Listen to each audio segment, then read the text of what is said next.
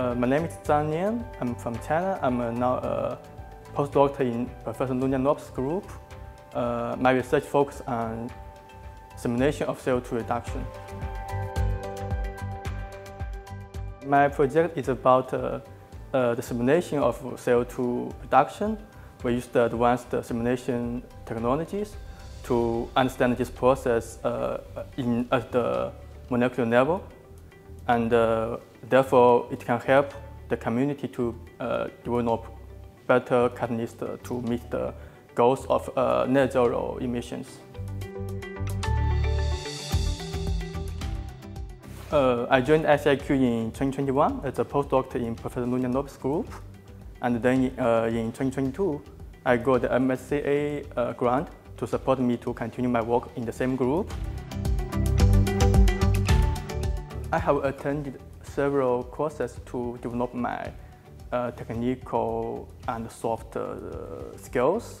For example, I attended a workshop about machine learning in chemistry, which helped me learn the state-of-the-art technology in this field. Also, I took some courses about cross-cultural communications and also Spanish and English language classes, which helped me communicate better in this international environment.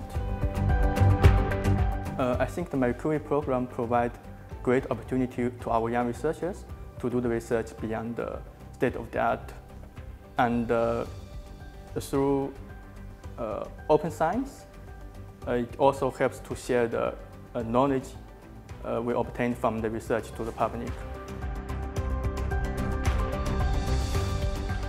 It has helped me to think and act to become a more independent researcher. For example, when I write the proposal, I need to learn how to think and how to write a great proposal, and actually it provides a very good guidelines.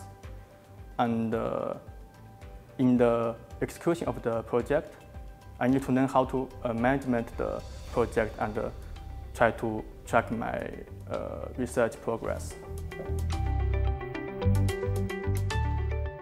So this program provides opportunities to work in outstanding groups and to do the cutting-edge research.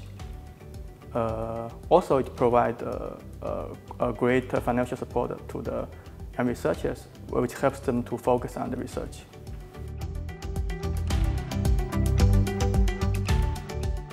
I enjoy the research and the life in our group and in ICIQ. So currently I will continue to work as a postdoctor in our group, and I will still focus on using the advanced technology to solve the fundamental problems in the electrochemistry.